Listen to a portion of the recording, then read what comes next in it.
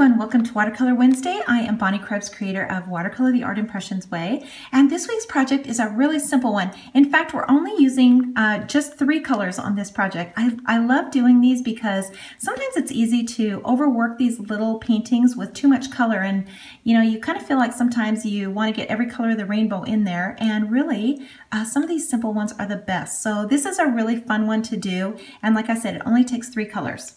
So I'm going to show you how to put these little hanging baskets up. We're going to need a few things. So in the small container set, we're going to use this one right here. We're also going to use this one from the chair set. Now, if you don't have this, you can use any of these. So you can use any of these little pots and put them in any combination that you want. Remember, these videos are just to give you ideas and to inspire you to try new things. So for sure, you can use any of these. I'm using this one. I like this little bigger one, but you are welcome to use any ones that you want. We're also going to use this dry branch. This is from the clay pot. We're going to use one of these little birds. This one right here. This one right here. In the foliage set, so this is the new foliage set, we're going to use both of these ivies. In the original foliage set, we're going to use the vine. And then in the flower set, the little filler flower right here. Okay, so let's get started. We're going to start out by inking the branch. So that would be this one right here, and we're going to use 2 colors on it. So I'm going to start out with the sepia, and I'm just going to ink the whole thing with sepia. That would be the number 45. And the number 72. So this is pine green. We're going to do 2 colors on here. And we're just going to stamp it across the paper just a couple of times. So just once, twice, maybe one more time, just like that. It doesn't have to be perfect. We're just kind of extending this branch over. Remember, it's just the idea of things. And then we're going to, before we add water to it, we're going to add the vine. So the vine is this one right here, and we're just going to use the tip of it. So right here where it begins to form a C, we're just going to use this little section here on up. So I'm just going to ink this now with the with that same green. So this is the pine green, and I'm just going to turn my paper a little bit so that I can get a better impression here. And you're just kind of you're stamping this in here a few times. We still want that light to dark impression. So we want to get this in here a few times. You don't have to get all of these branches. You don't have to get foliage on every one. Just like that, that's probably good enough. So now we're going to add water to that. So we're going to dip our brush in water, and we're going to pinch it off. And we're just going to dab. We're kind of blending this color from the branch also into the foliage.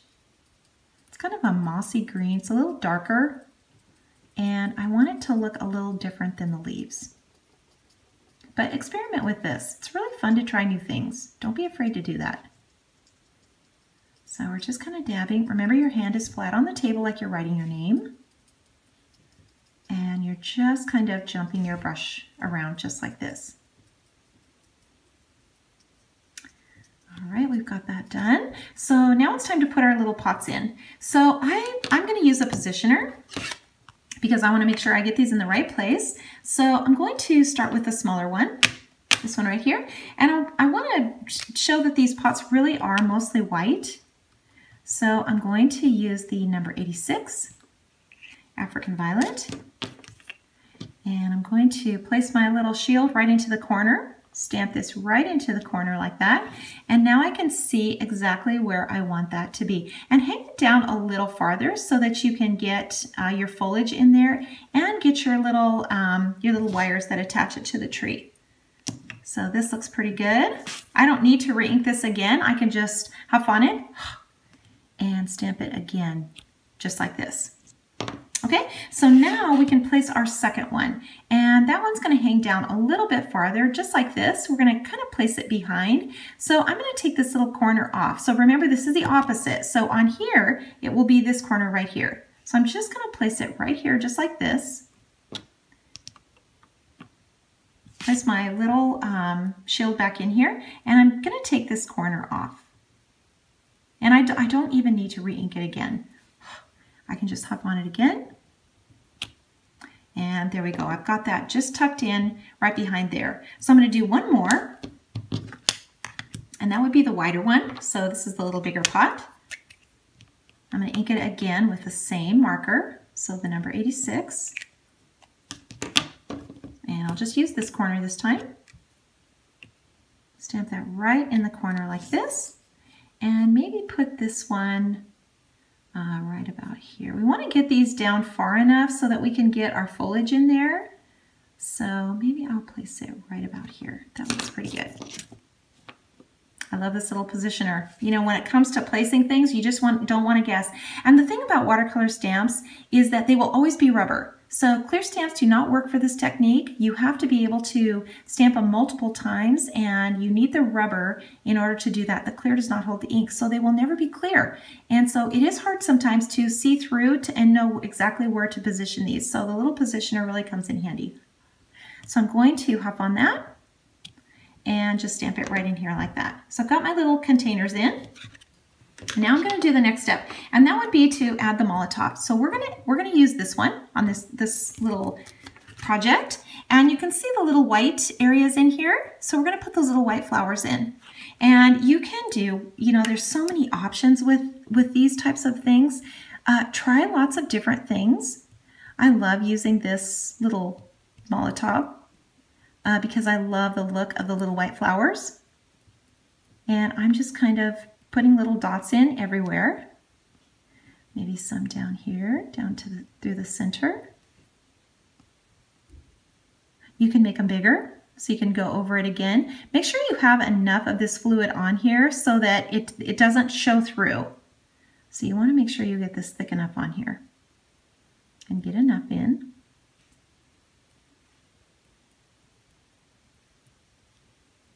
And just tap in as many as you want. And we're good to go there. So I'm going to let that dry for a minute, and I will be right back. Okay, I'm back, and my masking fluid is dry, so I know I'm free to stamp over the top of this, and it's going to protect all my little white areas. So the next step is going to be to pull the color out of the lines of these little pots. So we're going to do that right now.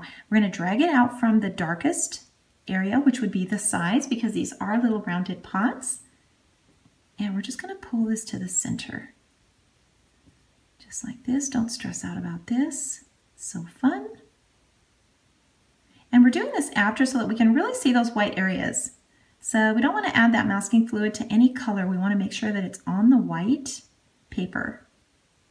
So we're doing this second instead of next. So let's just keep dragging this over. This marker has a lot of pigment in it, so if you need to clean your brush off, do that and then come back to it.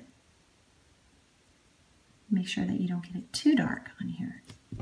And we can do something a little decorative too. We can take some of this color and just make a little decorative line here in the background. Easy to do. All right, let's go on to the next step, and that would be to add our flowers in here. So we're going to start with that same color. So this is the African violet that we've used before. And we're going to color the back of the little daisies. So this is the little daisy bunch from the flower set, original flower set. And we're going to ink this up, and we're going to stamp it in a circle. So 1, 2, 3, 4, 5. And again, over here, 1, 2, 3, 4, 5. And just get this in here a bunch of times. You can actually do it more than 5, but at least 5. We want to make sure we get at least that much in here. Dip your brush off now and pinch it off. So dip it in water and just touch all these little areas. Make sure to leave some white spaces in here. And you can see how this really, really saturates the color. So clean your brush off a couple of times just to make sure you don't get too much pigment in here.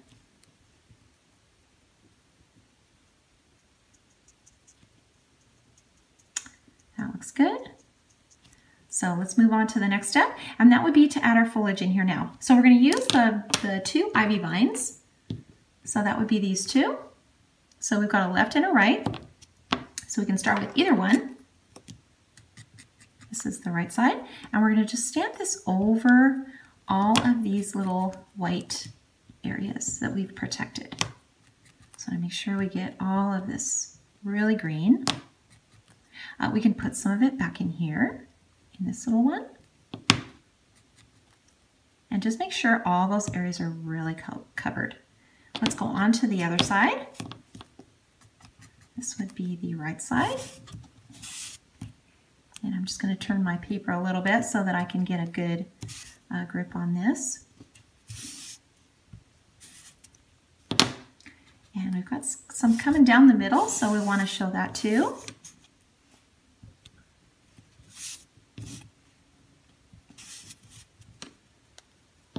And then let's just make sure we get some back in here. All right. So now we just add our water to it.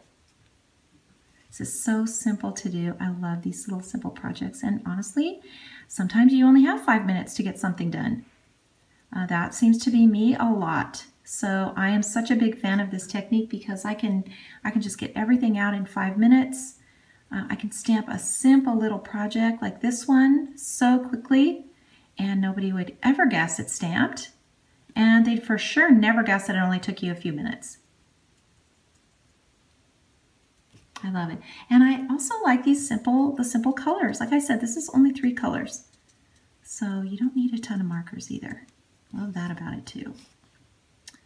Let's just darken this little line here. I can steal some of this pigment from this little flower and come back in here. Don't overdo these. Don't stress out about it. Just get it in here. All right, so let's make sure that that's dry, and let's go on to the little bird up in the branches here. So we're going to ink him, and we're going to use the sepia. And I'm also going to use the positioner again. You know, another thing about the positioner, that it does keep you from stamping these things too dark. So when you stamp it on here, it's sort of like you're stamping it off. And then when you stamp it into your image like this, it's way lighter, and especially with these little birds, you don't want them too dark. So we're going to blow on that, huff on it, and just stamp it back up in here. Perfect. And now we're going to pull color out of those lines. With your brush, just carefully do that. Doesn't take much at all. Doesn't take much. Make sure that the little eyes and the beak are really dark. Sometimes they get lost because we're stamping on that textured paper, so make sure that you really get that on here dark. And let's add a little color to it. So from our palette, we're going to use that number 86. We've used the whole time. And just dip your brush and take a tiny little bit of this color and just brush it on.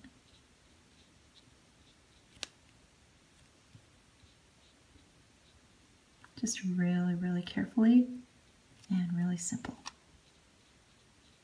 Don't overwork these. And that is about all we need to do with those. Let's add our little wires in here that are hanging our baskets. And so to do that, we're going to use the fine tip now of the number 86. This is the same marker that we've used before. And find the center of each of these pots. So here's the center right here of this one. Just pull it straight up, and we can attach this one right here.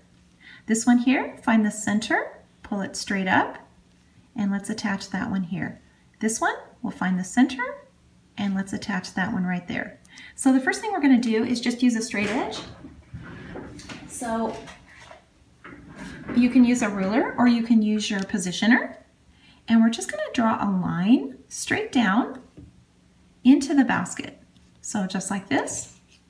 Let's go down here to this one. So just draw a straight line. You can go behind the foliage if you want to. Kind of gives it a little more dimension to do that. Kind of hide it behind there. And then let's do the other. So now we're going to make 2 more on each side. So we're going to start at that same point, and we're just going to pull it down to the side. So you're kind of lining it up with the edge of the little pot here. It doesn't have to be exact. Remember, you're just showing the idea that these little baskets are hanging by the wires. So fun. Just really fun. Same with this one. And we'll just add one more here like that. Super, super easy. All right, so let's rub off, now let's rub off our masking fluid, and we can see where all the little white areas are in here. Kind of like the big reveal. Just make sure everything's really dry before you take this off so that you don't smear anything. And you can see all your little white spaces, so cute. You can add more white to it if you want to using a gel pen. This is the Uniball, so the Signo Uniball. And you can add a little more white. I know you probably can't see it very well on the video, but it's really fun to do that too. Add a little more white in here. Or you can add color to these spots too. You've protected this area, and now you can add a little color in here too if you want to. But I like it just simple. I love the 2-color, 3-color, and I'm going to sign and date and be finished with this one. So try it, put it on a card or put it in a frame and give it away to someone. You are really going to make their day. Thank you so much for watching. If you like this video, please give me a thumbs up, and I will see you all next week.